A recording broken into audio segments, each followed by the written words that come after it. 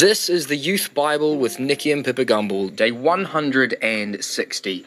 Today's topic is stay loyal. And loyalty is a combination of love and faithfulness. But disloyalty destroys our families, churches, businesses, political parties, and even nations. As well as how do we hand out our loyalty to other people in the right ways? Well, let's find out what loyalty really means in today's devotion.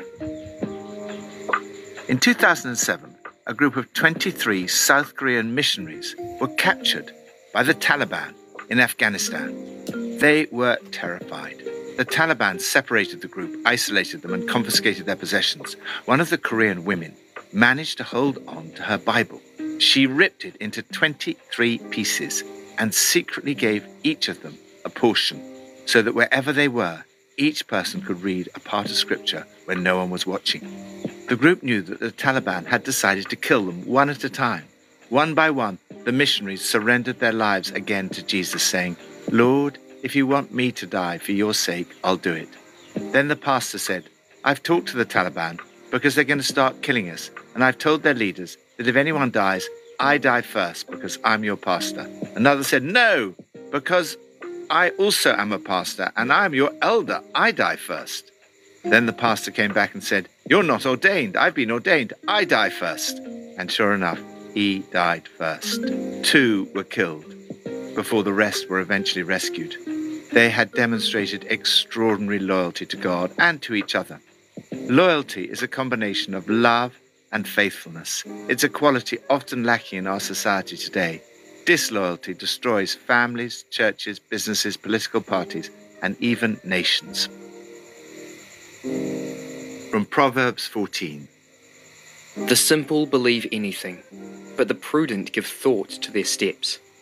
The wise fear the Lord and shun evil, but a fool is hot-headed and yet feels secure. Evildoers will bow down in the presence of the good, and the wicked at the gates of the righteous. It is a sin to despise one's neighbour, but blessed is the one who is kind to the needy. Do not those who plot evil go astray, but those who plan what is good find love and faithfulness. Pursue loyalty to God in your plans. Our first loyalty is to God. His favour rests on those who are God loyal. The book of Proverbs is full of practical wisdom. It encourages you, for example, to be discerning about what you believe. The gullible believe anything they're told. The prudent sift and weigh every word. Ultimately, wisdom is about how you relate to God. The wise fear the Lord and shun evil. Fear of the Lord is an attitude, healthy respect, and loyalty means involving Him in your plans. Be very careful about the plans you make, that they are for good and not for evil. Eventually, even the wicked will respect God-loyal people. Those who plan what is good find love and faithfulness. The word for find is sometimes translated show. Both are true. Those who plan what is good not only find love and faithfulness, they show love and faithfulness as well. This is the heart of loyalty, to show love and faithfulness. This is contrasted with those who selfishly plot evil and go astray. Lord, help me to be wise and God-loyal in my plans. May we as a community of God-loyal people plan what is good and find love and faithfulness. New Testament from Acts 5. The apostles performed many signs and wonders among the people. More and more men and women believed in the Lord and were added to their number. Crowds gathered also from the towns around Jerusalem, bringing those who were ill and those tormented by impure spirits, and all of them were healed. Then the high priest and all his associates, who were members of the party of the Sadducees, were filled with jealousy. They arrested the apostles and put them in the public jail. But during the night, an angel of the Lord opened the doors of the jail and brought them out. "Go, stand at the temple courts," he said, "and tell the people all about this new life." At daybreak, they entered the temple courts, as they had been told, and began to teach the people. When the high priest and his associates arrived, they called together the Sanhedrin, the full assembly of the elders of Israel, and sent to the jail for the apostles. But on arriving at the jail, the officers did not find them there. Then someone came and said, "Look, the men you put in jail are standing in the temple courts, teaching the people." The apostles were brought in and made to appear before the Sanhedrin to be questioned by the high priest. "We gave you strict orders not to teach in this name," he said. "Yet you have filled Jerusalem with your teaching and are determined to make us guilty of this man's blood." Peter and the other apostles replied, "We must obey God rather than human beings. The God of our ancestors raised Jesus from the dead, whom you killed by hanging him on a cross. God exalted him to his own right hand as Prince and Saviour, that he might bring Israel to repentance and forgive their sins. We are witnesses of these things, and so is the Holy Spirit, whom God has given to those who obey him." When they heard this, they were furious and wanted to put them to death. But a Pharisee named Gamaliel, a teacher of the law, who was honoured by all the people, stood up. Then he addressed the Sanhedrin, "Men of Israel, consider carefully what you intend to do to these men. Some time ago, Theudas appeared, claiming to be somebody, and about 400 men rallied to him. He was killed, all his followers were dispersed, and all came to nothing.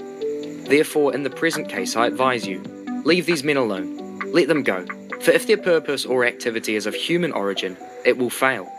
But if it is from God, you will not be able to stop these men. You will only find yourselves fighting against God." They called the apostles in and had them flogged. Then they ordered them not to speak in the name of Jesus and let them go.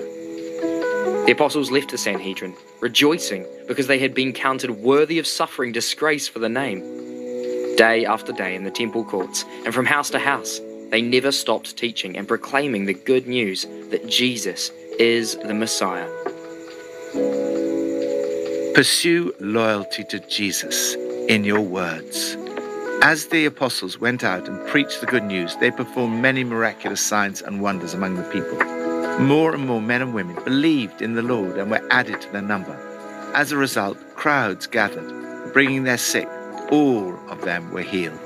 Sadly, their success led to jealousy from religious leaders. Be warned, envy is such a temptation for those of us who are seen as religious. In their jealousy, they arrested the apostles and put them in jail. But once again, God performed a miracle. He sent an angel of the Lord to open the doors of the jail and bring them out. With huge courage, they obeyed the command to go stand in the temple courts and tell the people the full message of this new life. When they were caught doing exactly what they'd been arrested for doing in the first place, they were rearrested and brought before the Sanhedrin to be questioned by the high priest, who said to them, "We gave you strict orders not to teach in this name, yet you filled Jerusalem with your teaching and are determined to make us guilty of this man's blood." Peter and the other apostles were loyal to God and to their calling. They replied, "We must obey God rather than human beings." Jesus said, "Give to Caesar what is Caesar's, and to God what is God's." In saying this, he defined the limits of the authority of human beings and our loyalty to it. When it conflicts with loyalty to God, God takes precedence. Out of loyalty to God, they continued preaching the gospel, even when they were on trial. Their brief defense is a model sermon. It's all about Jesus. It's astonishing that they were able to cover so much in such a short presentation. They preach about the cross, resurrection, and the exaltation of Jesus. They proclaimed Jesus as Prince and Saviour. The talk includes a description of the way of salvation, repentance, and forgiveness of sins. In addition, they managed to include the whole Trinity: God the Father, the God of our ancestors, God the Son, Jesus, and God the Holy Spirit.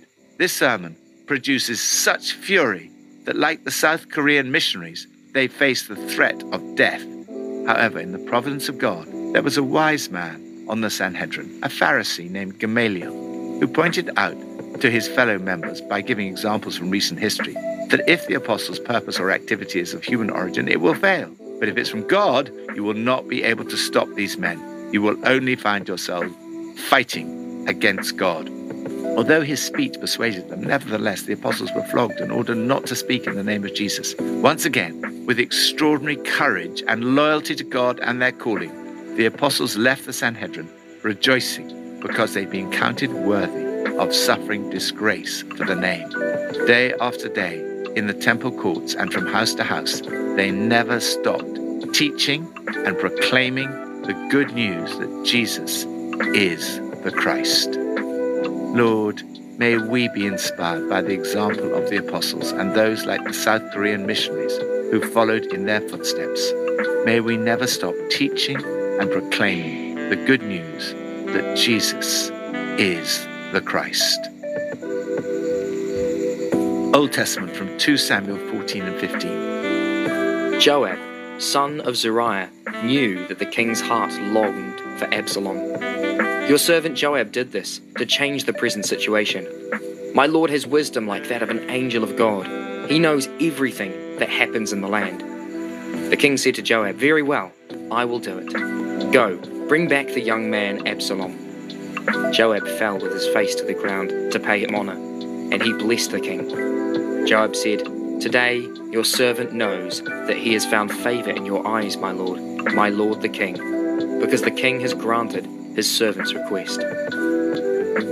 Whenever anyone approached him to bow down before him, Absalom would reach out his hand, take hold of him, and kiss him. Absalom behaved in this way towards all the Israelites who came to the king asking for justice, and so he stole the hearts of the people of Israel. Pursue loyalty to each other in your heart. Loyalty is such an attractive characteristic in a person. Disloyalty is subversive and betrays trust. Disloyalty can undermine the leadership in a church, business, or even a nation. In David's case, disloyalty came from his own son. This must have been so painful for him. David loved Absalom. The king's heart longed for Absalom. God speaks to David through the wise woman from Tekoa. As a result, David says, "Go bring back the young man Absalom." When he returned, the king kissed Absalom. David gave him another opportunity to be a loyal son.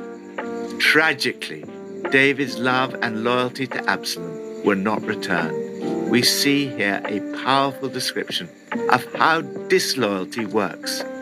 There are always opportunities for disloyalty in any situation. For example, in the government, workplace, or in the church, there are bound to be those who complain. If you are a loyal person, you will help to deal with these complaints and attempt to diffuse them. Of course, loyalty does not mean never speaking up. Quite the reverse. It's been said, loyalty means I am with you whether you are wrong or right, but I will tell you when you're wrong and help you get it right. Absalom failed the loyalty test. He would say to the complainers, "Look, you've got a strong case, but the king isn't going to listen to you." Then he'd say, "Why doesn't someone make me a judge for this country? Anyone with a case could bring it to me, and I'd settle things fair and square." Of course, this is absolute nonsense, but it's easy to make promises of this kind. The disloyal person says, "If only I were in charge, everything would be so much better." In this way, Absalom stole the hearts of the people of Israel. Disloyalty begins in our hearts and in our thinking. So does loyalty. Guard your heart and your thinking, and do not allow your heart to be stolen. However, here they found a rallying point around Absalom, and the conspiracy gained strength, and Absalom's following kept on increasing. Those who are feeling discontented in any situation always look for a rallying point. They look for someone among the leadership team around whom they can rally. If the entire leadership team remains faithful, the discontents will be unsuccessful. Lord, help us to stay loyal to our leaders, to our national leaders and governments, parents, church leaders and bosses. Lord, guard our hearts, keep us loyal, loving and faithful to you and to one another. Pippa adds, in 2 Samuel 14, we see that being beautiful on the outside doesn't make you beautiful on the inside. Absalom had a perfect appearance, but what was going on the inside was quite different. People spend hours going to the gyms, hairdressers, doing makeup, clothes shopping, and working on the outward appearance. But what really matters is what's going on the inside. And we all need to work harder on the inner beauty. I know I do. Let's pray. Lord, help me to stay loyal to you. Help me to keep my eyes fixed on you and your ways. Lord, when I say yes, let it mean yes. And when I say no, let it mean no. Help me to be honest with my words today. In Jesus' name.